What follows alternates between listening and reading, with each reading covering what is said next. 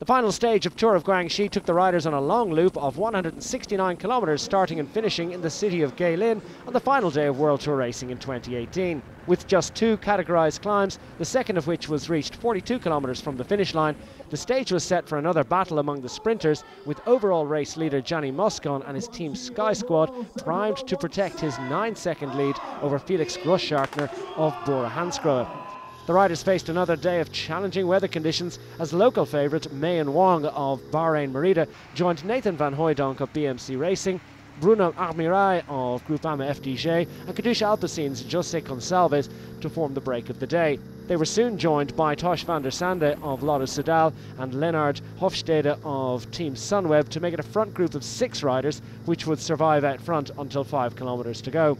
The leaders covered almost 50 kilometres in the first hour of racing and stretched their advantage to a maximum of 3 minutes and 30 seconds after 110 kilometres and just before the 2 categorised climbs of the day, both of which were topped with Belgium's Tosh van der Sande in the lead. The sprint teams took control as the peloton raced back into Guilin, where Fabio Jakobsen raced in to take his second win of the week, tipping second-placed Pascal Ackermann to victory in the points classification in the process. Philippe just did a perfect lead out from 1.5k to go. I was in the wheel of Davide at the corner, and yeah, he put me off in the wheel of Pascal, and yeah, it was just a sprint from there, and I was the fastest, so I win.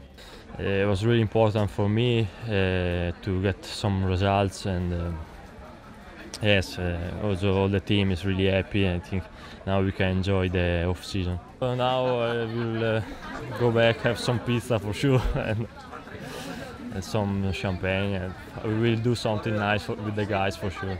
Gianni Moscon was safely in the lead group to confirm the Italian's first World Tour stage race overall victory, ahead of Felix Grossschartner and Sergei Chernetsky of Astana. Moscon also won the young rider classification, and Sylvain Dillier took the final King of the Mountains jersey.